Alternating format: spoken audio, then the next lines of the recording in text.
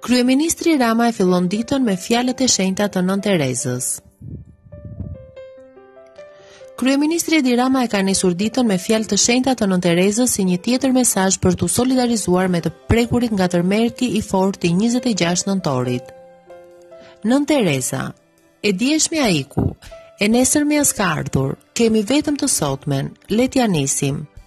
Kryeministri Rama ka përcjellë këto javë apelin e solidaritetit dhe ndihmës njerëzore ndaj të prekurve nga tërmeti i 26 nëntorit, duke cituar fjalë të shenjta nga librat e shenjtë, por dhe nga personalitete botërore.